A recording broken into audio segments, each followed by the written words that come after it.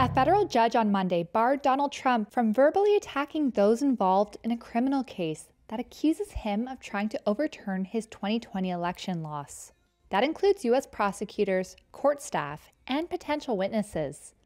U.S. District Judge Tanya Chutkan pointed to disparaging social media posts and said she would not allow Trump to, quote, launch a pre-trial smear campaign. While speaking at a campaign rally in Iowa, the former U.S. president, who has pleaded not guilty, vowed to appeal the judge's order. Today, a judge put on a gag order.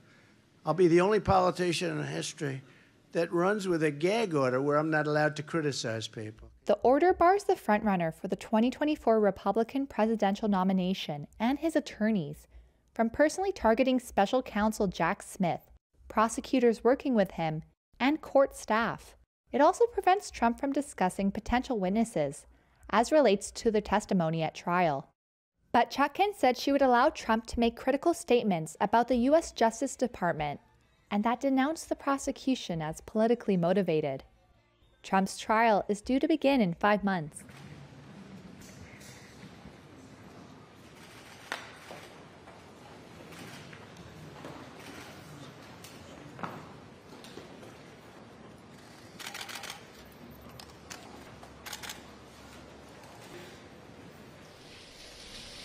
Sir, are you going for a deposition later today?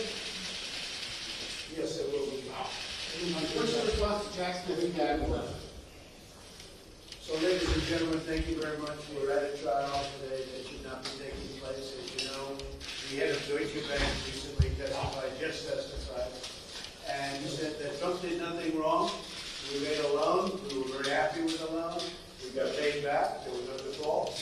It was a very good transaction, and he would do it again. He was a very powerful witness. And we have other executives coming in from banks that will say the same thing.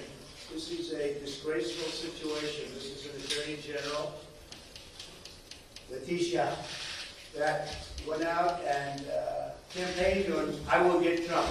I will get Trump no matter what. I'll get Trump. I promise I'll get him. We have 2 tapes on her now that have come out since the trial because people took tapes of her because they couldn't believe her ranting and raving like a lunatic. But this is the Attorney General of New York State, Letitia James, and she should be allowed to be Attorney General. She's defrauded the public with this trial. She said that Mar-a-Lago, she convinced the judge that Mar-a-Lago was worth in Palm Beach, Florida, the most expensive land in the world, I guess.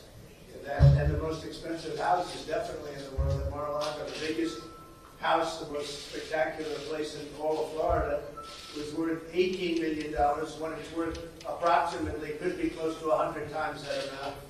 And based on that testimony and based on her convincing the judge that Mar-a-Lago was worth $18 million instead of $1 billion to $1.5 billion, which would sell very easily, which we've already proven, but we'll have people come up and say that and prove it, the most important people, the brokers that make the sales. But based on that, he ruled against me. He ruled fraud. I mean, he said fraud.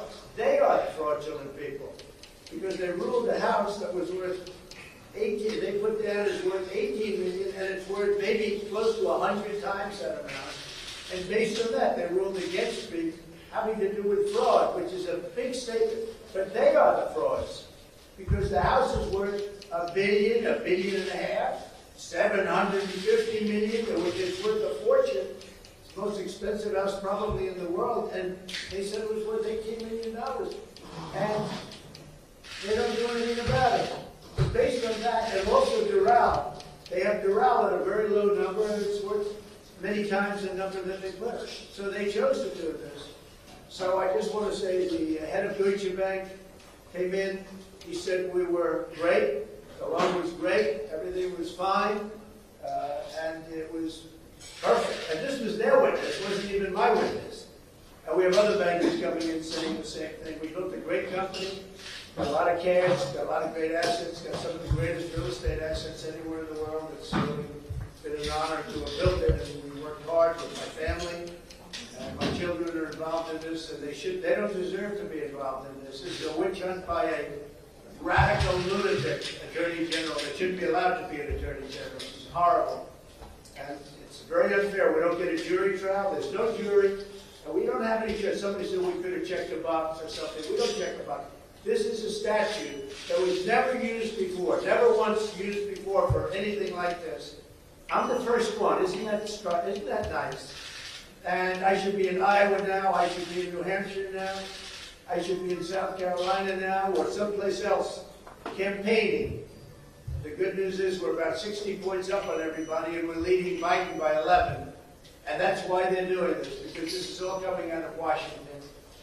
The judge is going to make a decision. Now, the judge, I've got to respect the judge and like the judge. I like him, but it's not fair because I don't know how he can make a fair decision on this. He's got all the Democrats pushing him left and right, pushing him around like a pinball.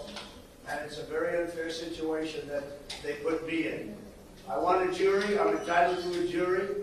But this is a case that should have never been brought. And just to conclude, they said I overvalued my financial statements. Well, actually, the financial statements are undervalued by tremendous amounts of money. They're very conservative.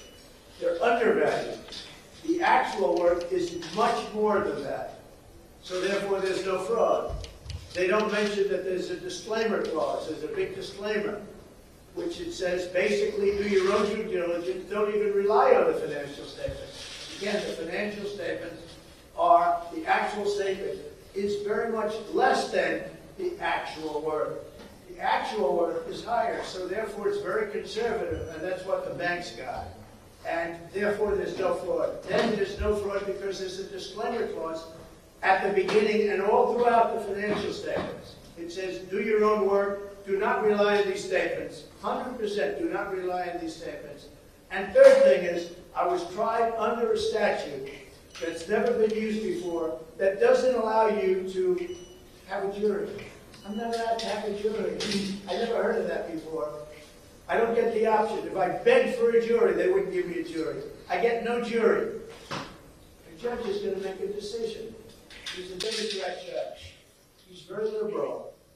And I believe he's under a lot of pressure.